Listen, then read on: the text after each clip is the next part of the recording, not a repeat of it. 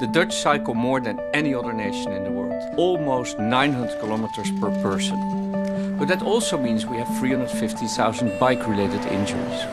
Now imagine that we would make biking safer, smarter and easier by applying self-driving technology to biking.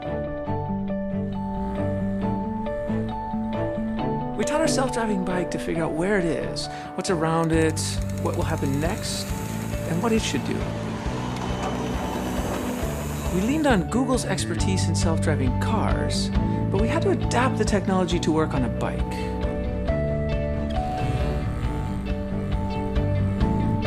We decided to add 2 additional features. First, you can request the bike to pick you up wherever you are, and we developed a comfort mode, adjusting the pedals to a perfect resting position. I think the self-riding bike could really give a boost to the economy because people could also work on their bicycle. You work in your office, you work in your home, you work in your car. You could even work on your bike. I have so much more time.